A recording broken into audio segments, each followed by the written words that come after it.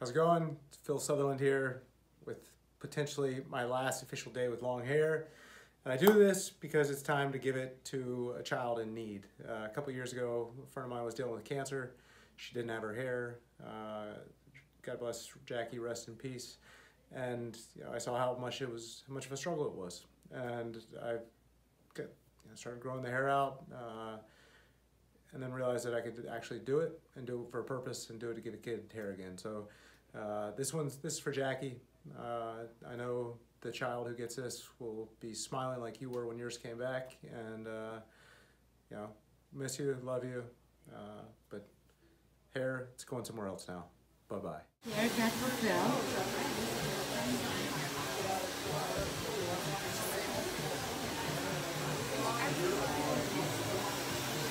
The first part.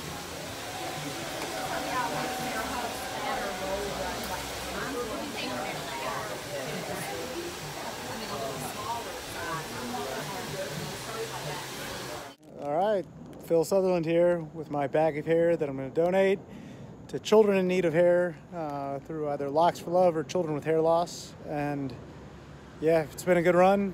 My midlife crisis, my hippie phase, all that, just so I could give hair to a kid in need. And big thanks to all who made fun of me, supported me, and called me crazy in the midst. But now we got a kid with hair. So whoever you are, wherever you are, I hope you enjoy it. I'm gonna miss it, but I'll grow it out again and give you another donation in a few years' time. Cheers.